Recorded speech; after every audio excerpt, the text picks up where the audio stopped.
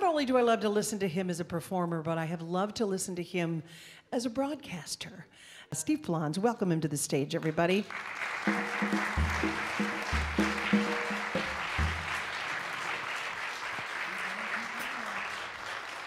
Go ahead and grab that and get comfortable, and I just might stand. I'm not sure. There you go. I guess I won't stand. What's fun about knowing Steve is that I knew the last name of Blons long before I knew him. With my parents being in the music business, I heard of his father. And with that being said, I know you grew up in a household full of music too, didn't you? I did, and in fact, I know that my father and your father knew each other, were friends, and made records together. I believe that's true. That's right. And so Harry was a Dixieland clarinet player and saxophone player, and had his own groups during that Dixieland revival of the early '50s. Okay. And so there was him, and then my mother was at home piano playing, woman with a bunch of sheet music in the piano bench. And so I heard a lot of tunes under her tutelage as well, and learned to sing harmony with her at the piano bench. What kind of music was that, though? Well, those were tunes from the 20s and 30s, you know, standards and those good old tunes. Sure. You know.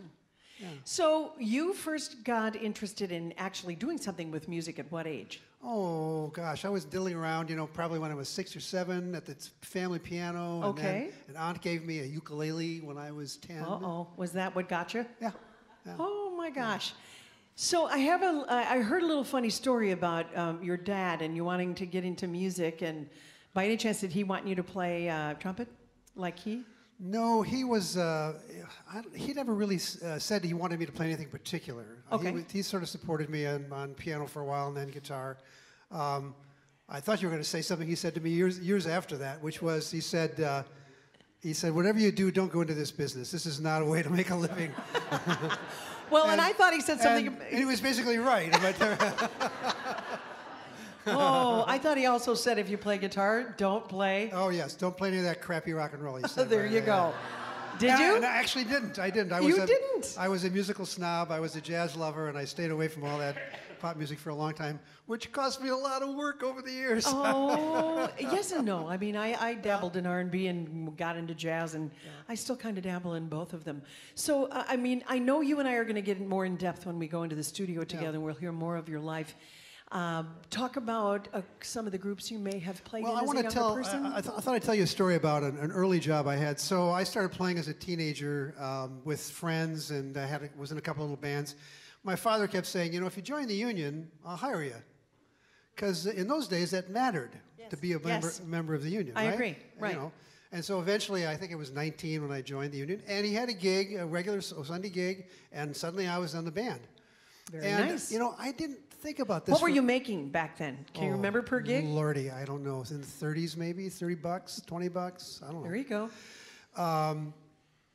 And it never dawned on me until years later that, you know, he just added another person to the band. Oh. And he must have paid me out of his pocket. I never thought about that before. Really? Yeah, yeah. He I'll just be wanted, darned. and the guys in the band were really wonderful. I mean, the boss's kid comes on the band and you think, oh, wow. You know, right. What's this going to be like? Here we go. So night after night, I'm sitting there literally learning the tunes on the bandstand, listening to everybody play, learning this tune, learning that tune. By the time I've been there for a while, I learned the tunes. My brothers would tell similar stories about our dad throwing them on and that's jobbing really dates and part stuff. of this music. You know, there's a point at which most of us were invited on the bandstand by the elders to join the band and be part of the whole scene. And it's that kind of passing on from one generation to another that happens. I know that you've done some broadcasting too with Jazz 88. I did. Talk about that a little bit. I did. Well, Michelle Jansen and I both seemingly came up with a similar idea at the same time. And so we got together and put together a program which was on the air for about 4 or 5 years. It was called Jazz and the Spirit. Remember that one? And yes. We did. Oh, thank you. We had some listeners. I know we had some listeners. I loved it. We did a series of interviews with musicians, and basically the conversation was all about what's the connection between your music and your spirituality. And it turned out that there was lots of people had to say about that, given the opportunity. And we were We interviewed a bunch of folks from the Twin Cities, you twice, I think. I believe so. Carei Thomas, who's going to be playing later, was one of our interviewees. Beautiful. And some national people, and it was a great experience. Oh, that's so cool. So I know you've been a guitarist on many sessions, on many CDs. I know you're working, and one of my favorites that you're doing is Friday at the Dakota with none other than Irv Williams. So I've been, thanks. Yep. It's been my joy to have a chance to play with Irv every Friday at the Dakota. Irv was 3 months shy of his 98th birthday, and so this is a true legend. I'm like the son of the legend, sort of, so to speak. And Irv is still playing. You know, he's still Beautifully, by the way. Yeah, he's still doing it. And it's sort of funny to me because over the years I've actually rarely worked a steady gig in a jazz club, but now I've got one, and my meal ticket is 97 years old. So. Oh, now that's a story. There you go. Speaking of stories, you want to play a little bit? I will. Steve Blons, everybody. I'm going to move over a little bit. I'm going to keep this for a second.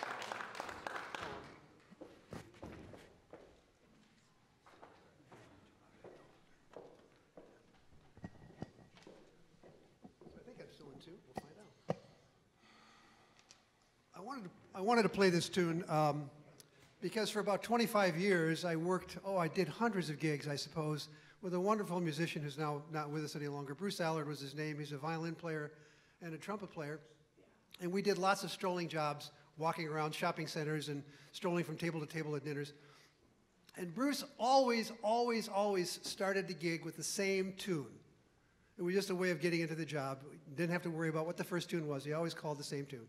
So we're going to play Watch What Happens.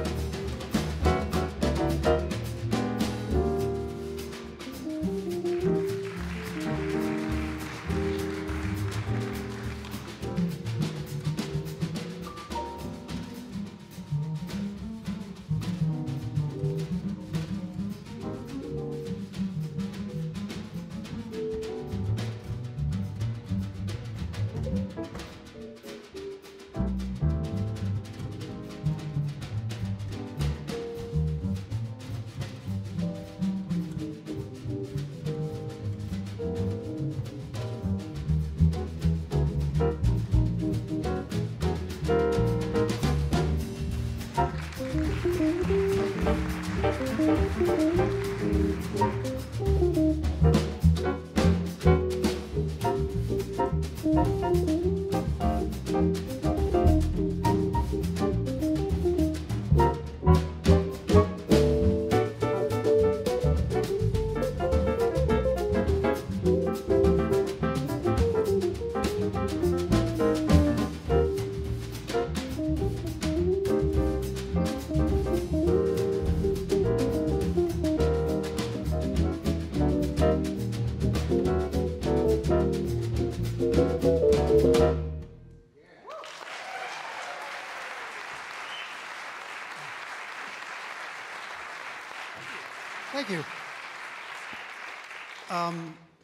Like many young jazz musicians, certainly in my day, before there was jazz studies programs, we mostly learned our craft by listening to other people play it. Bought a lot of records, listened to lots of performances, tried to play what we heard. It wasn't a quick and easy process. Those are the days of LPs, and so when I was trying to learn a tune, when we were trying to learn tunes, you had to pick the needle up and put it down, pick the needle up and put it down, pick the needle up. And those records are just crap right now. I mean, they just completely. So one of my important early influences was a guitar player named Barney Kessel, and I loved his music, and I bought all his records, and I tried to learn his songs. And I'm going to play for you a Barney Kessel arrangement of a beautiful Duke Ellington tune called "Prelude to a Kiss" that I learned. Oh my God, I learned this 60 years ago, I suppose.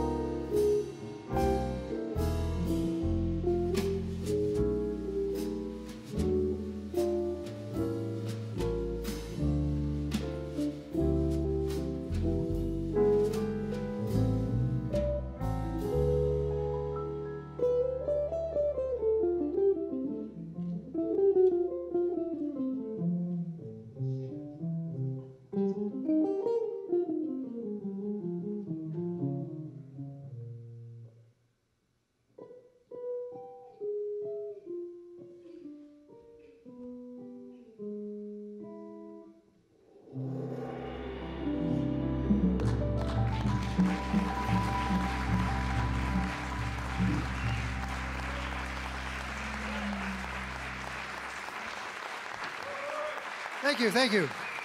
Thank you, guys. So one more. This is just a favorite tune of mine. I love the groove, and it's called Love for Sale.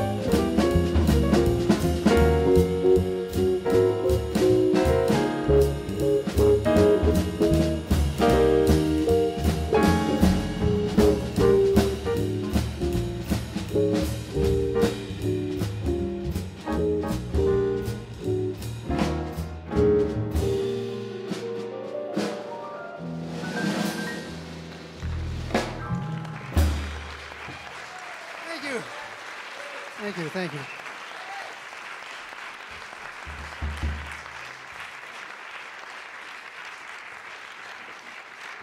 Steve Blons, isn't that fun? Yay!